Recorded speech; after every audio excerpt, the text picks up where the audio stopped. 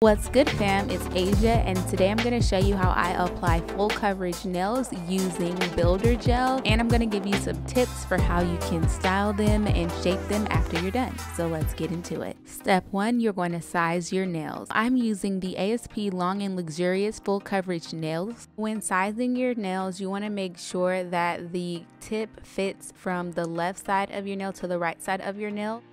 It's better for it to be slightly big, but you're looking for the perfect match, so keep trying until you find one that fits. And in the rare event that one does not fit, I'm going to also show you what to do as well.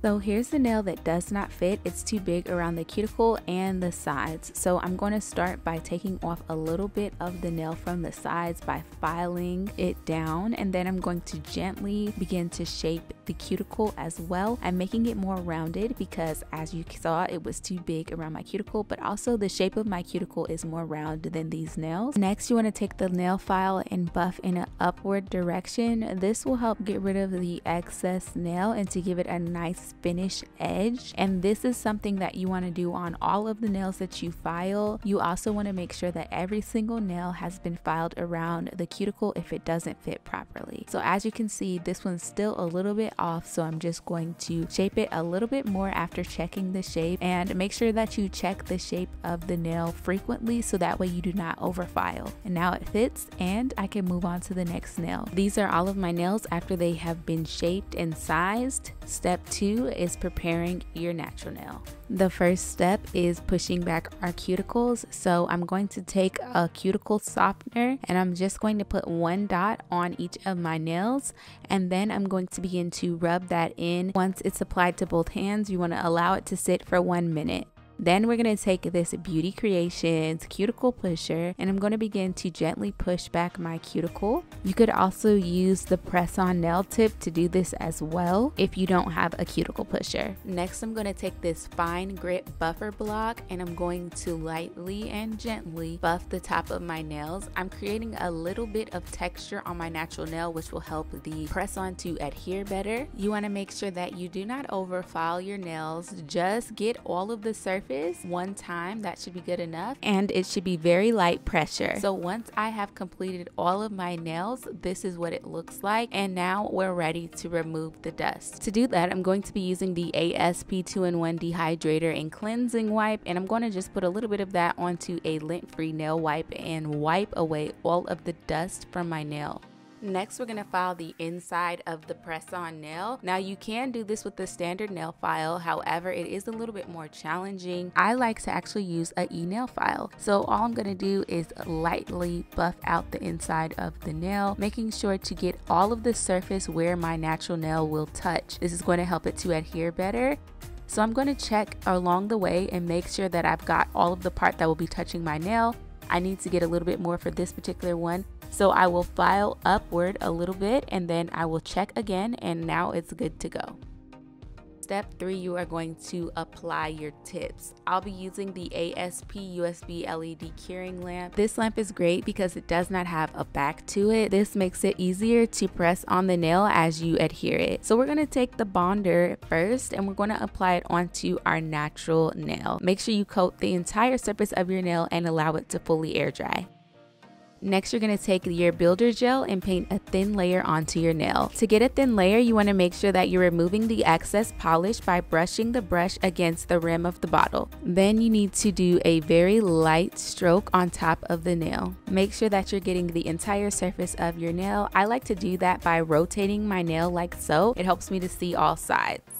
Next, we're going to cure it. Now, you don't have to do this, but I'm going to use this LED lamp from the kit because I already have it. You could use the other lamp that we talked about earlier. Now, what I'm going to do is allow this to cure for 10 seconds. Do not allow it to cure for longer than that. Once 10 seconds has passed, we're going to move on to adding the builder gel to the press-on nail. You want to apply a nice thin layer to this, making sure that you coat the entire surface that you buffed. Then you want to apply it to your nail using a 45-degree angle, and you want to press your natural nail in an upward direction as you press the nail down onto your natural nail, and you want to get rid of all of the air bubbles. Make sure you remove any excess gel polish before you cure it as well.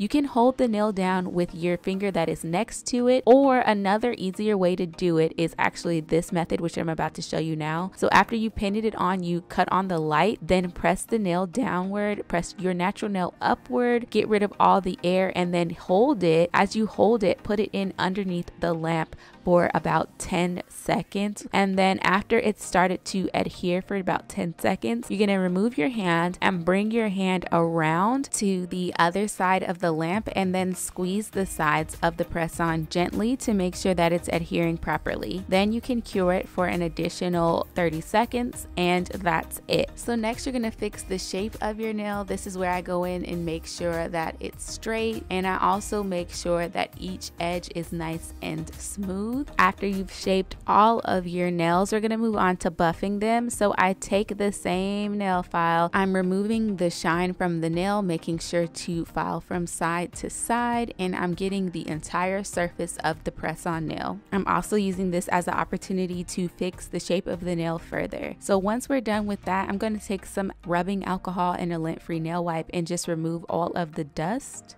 Then step 4, you're ready to paint your nails. So I'm going to take that bonder and I'm going to apply it to the press-on nail and allow it to fully air dry. Then I'm going to take the ASP base coat and I'm going to apply that a nice thin layer, and I'm going to cure it underneath the lamp for 30 seconds. Next, I'm going to apply this light cream shade and I'm going to do a very thin layer. I'm making sure to coat the entire nail, and I'm also going to take a little bit of nail polish remover in a cap, and I'm going to take a brush and just clean up around the edges. I'm using acetone, but it would be safer, especially if it's your first time, to use a non-acetone. That way you're not melting away your tips. So I've given all of my nails one layer and I'm going to apply a second coat, and I'm also going to make sure to cure it for 30 seconds. Now I'm going to make some really easy nail art using this Cinnabrush and Blue Crush from ASP. So I'm taking a little bit of Blue Crush and I'm putting it onto some aluminum foil, and then I'm creating some wavy lines with the detail brush. I'm really not doing any particular order or design. I'm just having fun with it. That's one of the greatest things about wavy lines. You literally can do whatever you want. So after I've completed the first layer, I'm going to cure it. Then after I've cured it for 30 seconds, I'm going to retrace those lines